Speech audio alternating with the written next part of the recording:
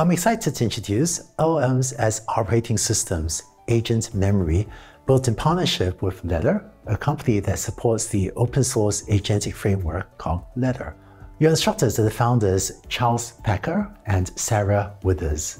If you've taken one of DeepLearning.ai's earlier prompting courses, you may have found that when you prompt an LLM via API, they do not have persistent memories. For example, if you prompt an LLM with, "Hello, my name is Andrew," and then ask in the following prompt, "What is my name?" it won't remember.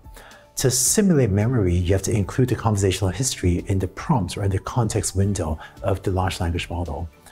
As AI applications have grown more sophisticated, managing the information that goes into and out of the limited context window has become increasingly challenging. MemGPT developed a very clever way to handle AI agentic memories. Take the chatbot application. The context window will include conversational history, but as it grows, it may need to be compressed or summarized to fit. It may also want to track personal or topic-specific information and include that in the context window. RAG applications are another example. They strive to include the most relevant information in the context to answer queries. And agentic applications are the most demanding. They potentially need different information for each processing step. And so in the paper, MemGPT towards LLMs as operating systems, the authors proposed using an LLM agent to manage this context window. Two of those authors are your instructors for this course.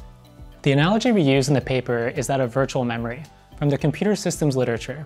Computers use a technique called virtual memory to store much more data than the physical memory of the computer can. When data in virtual memory is accessed that is not in physical memory, the operating system will fetch that data from disk and load it into physical memory. In this course, you'll learn how to achieve a similar result with an LLM agent acting as the operating system. The agent will determine which information should be in the context window and fetch it from the appropriate source. To understand the fundamentals, you will code an LLM agent that can edit its own memory from scratch.